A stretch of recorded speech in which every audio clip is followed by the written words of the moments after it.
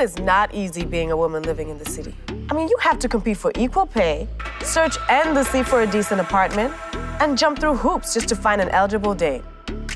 But don't feel bad for me, and I'll tell you why. At 33, I just landed a job working at my alma mater, Douglas University, as an assistant psychology professor. Yes, holla at your girl. And to add to my awesome life, I have a great boyfriend named Derek who plays professional basketball, and 4 amazing girlfriends who, unfortunately, they don't always play by the rules. Girl, you put your foot in that omelet. Makes me want to do the stinky leg. Okay, instead of doing whatever that is, why don't you finish getting ready for work? All right. But can I use your bathroom first? Sure you can. Oh, wait a minute. As long as you don't do number 2. But that's what I was going to do. Ew. I have to drop a couple of deuces, you know, park my car in the porcelain bowl. Oh, no.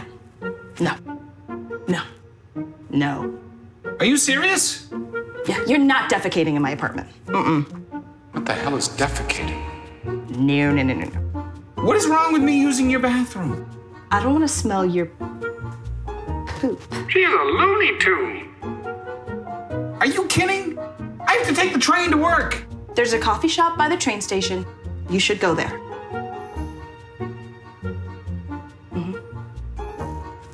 It's a good thing the sex is good. So wrong for that. Whatever. She's not. I'm wrong. Yo, you're foul. I'm not foul. You are. Come on, you see nothing wrong with what you did?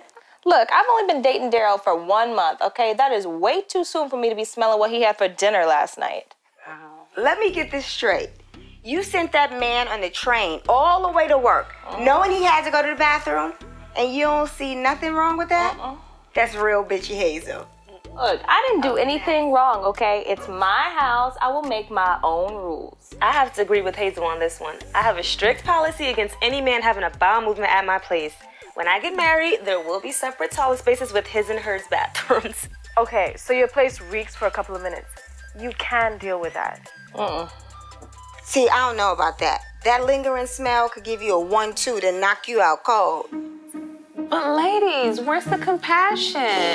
Exactly. When you hold it in, you know it can cause hemorrhoids or damage to the colon. And you heard it here first from Nurse Simone. I hope that dude had his cheeks extra tight.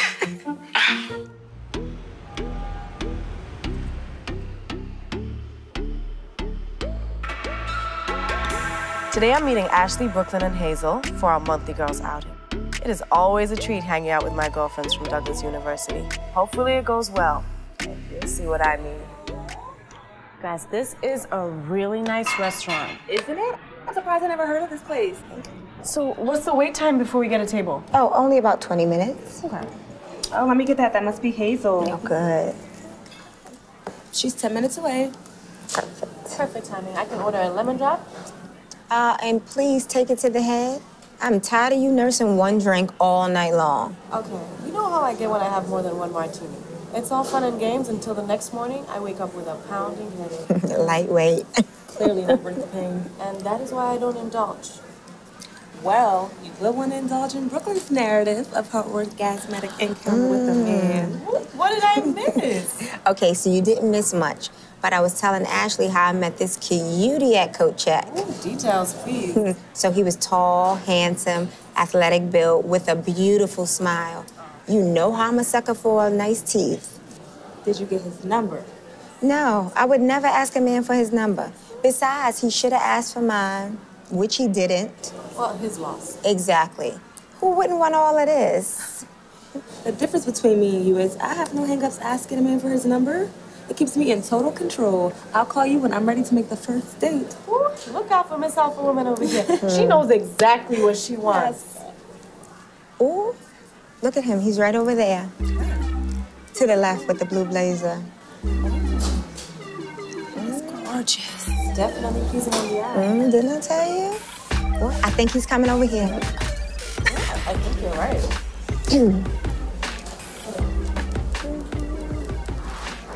Hey, lady. was wondering when you disappeared too. Abracadabra, here I am. So you're a comedian, I see. Only on my days off.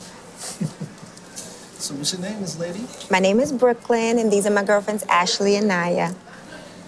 I'm Andy. Nice to meet you all. Likewise. Why don't you have a seat? No, I can't stay long, but thank you. Are you here alone? As a matter of fact, I am. Oh, I'm stunned. It's not that often you find an attractive man dining alone on a Saturday afternoon. Feeling like a loser right now. Not at all. Are you single? You don't have to answer that. Just curious minds want to know. That's fine. Yes, I'm single, but I wouldn't mind being in a relationship with the right one. How about we change the topic? I agree. So, what did you order off the menu? I had the lemon shrimp. It's pretty good. Okay. Well, I'll have you know that Miss Brooklyn over here, she's not just a wisecracker, but she is an amazing chef. You can throw down. Okay. Well, brunch is by far my favorite meal. Okay, I could cook a little something. How about a tasty frittata or pumpkin ginger waffles, a little biscuit with mushroom gravy, And chicken and waffles? I can make a delish shrimp and grits. Shrimp and grits? Now, that's my favorite. I can make it for you if you like. Shrimp and grits. Shrimp and grits? I can make it for you if you like. Women have unwritten rules of friendships. Some call it the girl code, but I simply refer to these principles as the unspoken rules of friendship. The things that we do or don't do to maintain our unbreakable bond.